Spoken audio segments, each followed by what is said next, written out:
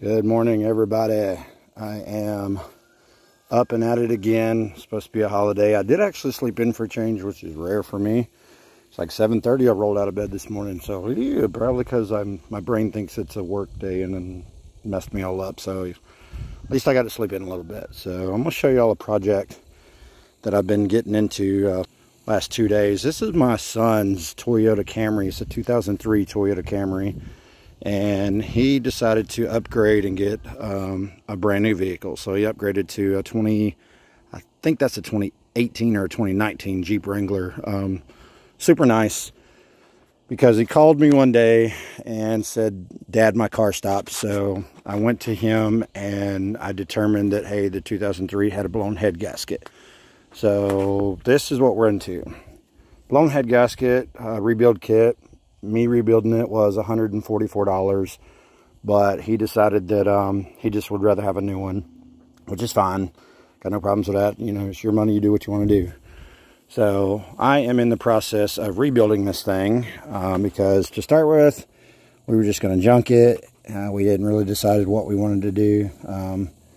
He told me if I decided to fix that all up, I could sell it and, you know, use the money for something, but we're actually going to give it to a family member now. So they're the one paying to help me get it fixed up. So now I am in the rebuild stage. So let me show you what I got going. What I'm trying to do is take the head bolts off. They're stupid stuck, by the way. I was on it last night for a little bit. I'm trying to pull them off. And they're these 12-point bits, and they're coated in wool. I don't know if the camera's picking that up or not, but they're coated in freaking wool. So they're not popping out smooth like they're supposed to. They're a pain in the butt, really. So I had to go get a new 12-point bit. So this is a 2003. The head bolts on this thing, if anybody wants to know, are actually a 12 millimeter, not an 8 millimeter. There's a bunch of YouTube out there saying it's 8 millimeter. That is false. They are a 12 millimeter, 12 point. Make sure you do get a 12 point. And then I've got 4 of them. They're all loose, but 4, actually, I think just 2 now, before I decided, hey, let me film this, that are stuck. So you have to actually cap this on with a hammer to get a good bite down inside there, and then you can break them free using a breaker bar, and then get ready to put this thing back together. But I've already cleared the exhaust. I've already cleared the valve pan covers. The intake is loose, as best as I can tell. Most of the intake is loose and out of the way. I've got to drop the fuel rail, and I've got to move some of the components over here off of the block itself, just so that I can crack the block loose. But this is a fun little project, and I like to tinker. I don't know if y'all know me or not, but I'm mechanic-y like crazy. I love to work on something. So let's see. Really nice, clean interior. It's up for 2003, man. This thing is stupid nice, you know. It was gave to him by a friend, and they kept it in good shape. But this is what all we got going here. So you got your timing chain covers that I had to pull off. You got your cams, your pulleys and all. So these are all your tensioners and all. There's your valve pan cover. So I had to strip out quite a bit of stuff out of this thing to get what I need done. So it's all kind of laid out in somewhat pattern. Make sure I can put it all back together, and then I'm gonna get everything cleaned up and try to see if I can get this thing to run. But I got to finish getting the head off so that I can go get it checked, because I know it ran hot. I'm pretty damn certain that was the problem, because it shut off on him. I went up there and tried to oh, that's already loose. That's already loose. That's loose. That one's loose. That one's loose. Damn, I think I only got one more then, actually, because that was the trouble one right there. It was severely stuck.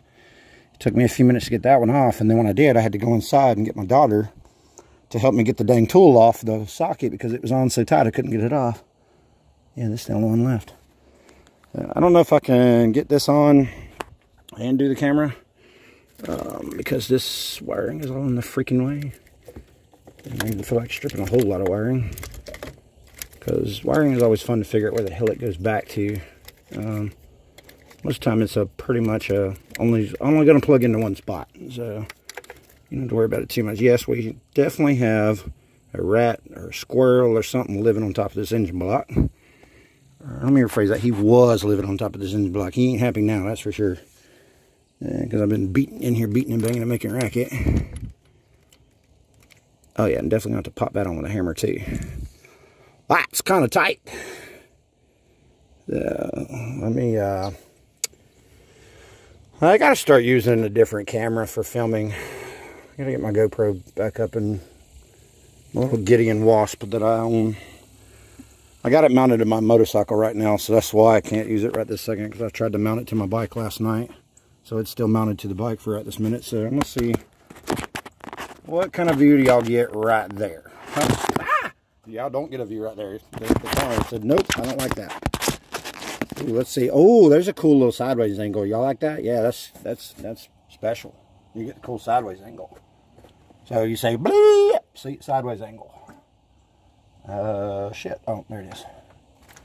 Alright, so what you got to do is make sure that before you beat that damn thing on there, that you actually have it somewhat lined up so it doesn't strip it as it goes down, which feels like it's right there. And just give it a couple little love taps. There you go. You'll know real quick if it bites or not. If it goes in like it's supposed to or not, you'll know. It'll give itself away. Actually, I think this is the last one holding us up. Yeah, this is the last one holding us up. And then we're going to use the good old cheater bar. Definitely need that. So these damn things are stupid torqued on tight. Come on, little fella. Give it to me. There she goes. There she goes. Woo. So some of these are actually on there like they're supposed to be, apparently. I've had 2 of them come off like really, really freaking easy. That's scary. So that could be some of the problem too, because 2 of them really broke off way easier than they should have. Possibility on why the head gasket blew, maybe. But these engines are known for doing that. These are the 2AZ engines. The 2AZ engines are notorious for having blown head gasket problems. And that joker is coated in oil. I mean, it's floating in watery oil. So you see that? See how it's kind of, I don't know if the camera will pick it up or not, but this washer on the end of this is watery looking. You shouldn't have that at all. Like, at all. So it's a good sign that we definitely have a blown head gasket, because that is a milky look. Bad, bad, bad, bad for engines. Shouldn't have that at all. So, probably the problem. I'm sure of it. Rebuild kit, I already found the kit at O'Reilly's. Actually sells the kit, rebuild kit, if anybody's curious about that. $144. I didn't get it last night because I was on the motorcycle and I couldn't get it. It just wouldn't fit in the bag. So sometimes the downsides to owning a motorcycle is you can't get everything to fit. You know? And of course you're stuck. Why wouldn't you be? Gimme! Yeah, I might have to take this in and get my daughter's assistance on this as well too. She is not wanting to come loose. Yep. Normally I can tap them back and forth, y'all, and then it'll pop off. But this one is it's like the other one. It's on there. But I did have to beat it down pretty tight to get it to break the bolt loose. So we're gonna go in and get assistance to take this off, and then let me move y'all a little closer. And then we're going to finish breaking this thing down. My camera crew is still asleep this morning. We weren't even up that late playing video games. I think we were up to like midnight playing video games. And then he bailed on me and said, I'm going to bed. I was like, well, crap. I'll play for a little bit longer and then I'll go. So I was up for a little bit, and then decided to go ahead and get a jump start on this before it gets too hot today, because I got to clean up. I got a couple little piles left to clean up, and then I'm gonna mow the grass today. But there's still like 2 or 3 limb piles that I cut down from the cleaning process from a while back. Yeah, I got my pellet rifle out here because the car's got squirrels in it, so I've been squirrel hunting. So let me go in. My daughter's up. She was the one that helped me get the bolt off the one while ago.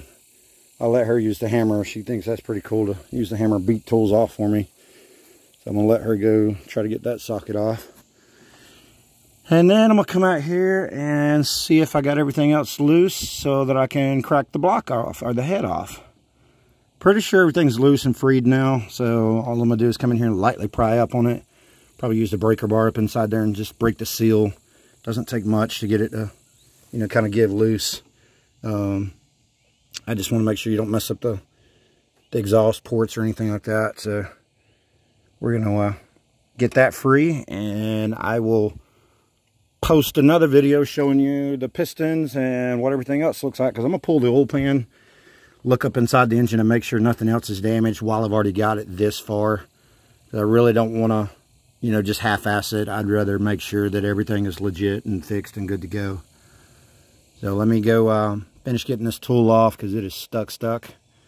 And then we'll come back and I might give y'all another video once I get this popped off.